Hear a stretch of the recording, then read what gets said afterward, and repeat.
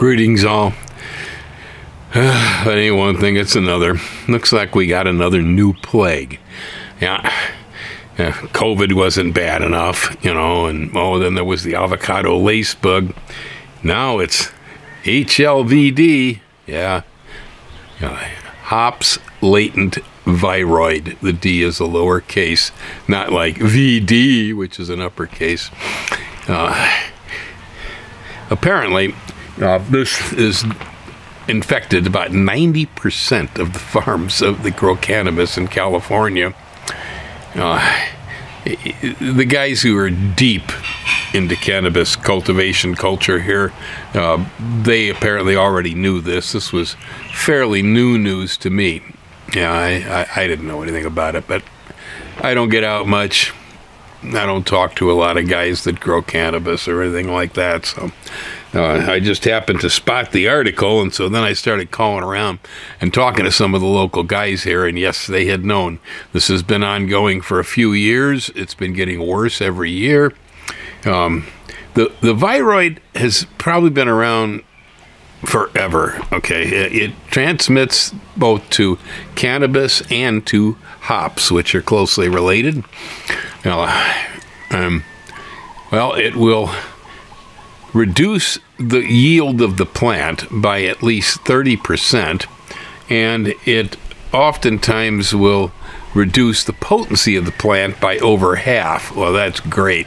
Just what everybody wants is half potency cannabis that's low yielding, and it's transmissible by mostly mechanically. This disease is happening now, and it didn't happen 5,000 years ago.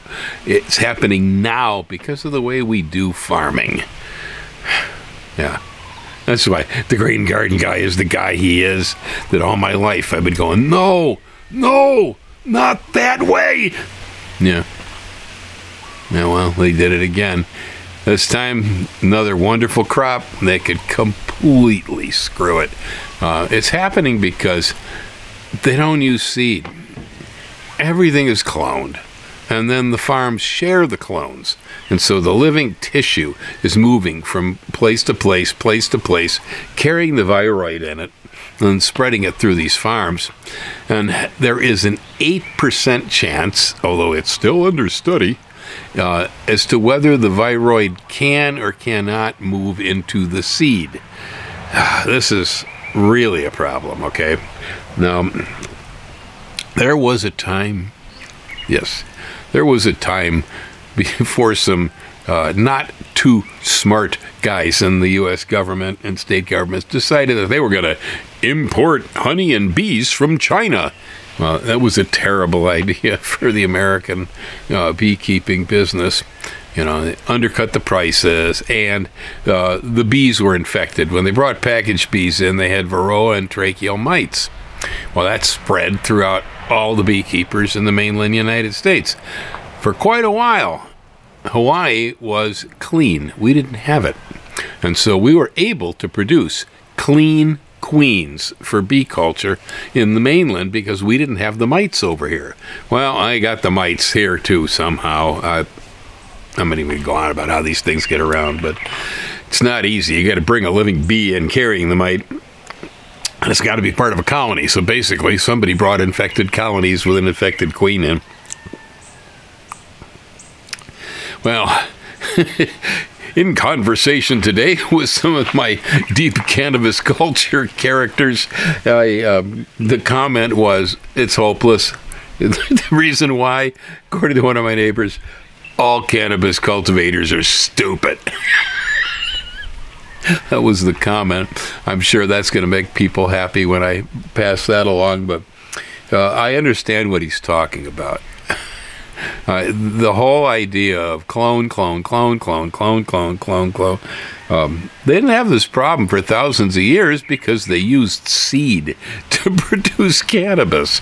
And when you use seed, chances that you're going to be spreading something like that wholesale and then sharing the clones between the farms. The agricultural practices in California were what doomed us and could completely destroy what was one of the finer crops on the face of the planet. So, the only thing I got to say about it over here is any research I've done so far doesn't seem to indicate that we know we have the viroid here in Hawaii. Chances are we probably do, especially if it can move in seed. It's probably here. And I know that a lot of the guys that do this stuff here, they do it the same way they do it in California. It's all clones, and so once it gets started, on the other hand, if we don't bring infected tissue onto the island, we're smart enough to say, nope, keep your clones over there, people. We don't want nothing to do with that. And if we're real careful about where we're sourcing our seed from, and then observing what happens when we grow the seed out to make sure that we had clean seed, we could keep the place free. We're an island. We could keep it off the island. But like my buddy says, it's hopeless. They're going to screw it. Yeah, they will. Because the Department of Agriculture realize cannabis is such a borderline issue as far as the government's concerned at the moment. You're not going to see the Hawaii Department of Agriculture stepping in and trying to, prevent the spread of this horrid hemp disease. No, that isn't going to happen. It's really, if it doesn't spread, it's only going to be because of conscientious and diligent people. Oops, that's right, I forgot. We're talking about cannabis cultivators. All right. Yeah, we are doomed.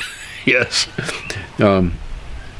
So the best suggestion is, if you have an island of clean seed that you're working from, if you're the sort of character like myself and several other people I know here who don't do this big-time clone, that we're totally into random genetics, we like seed, okay? We like male and female plants and so on, and we tend to start and stop any thing that's happening within a 12-month period. See, get an infected plant.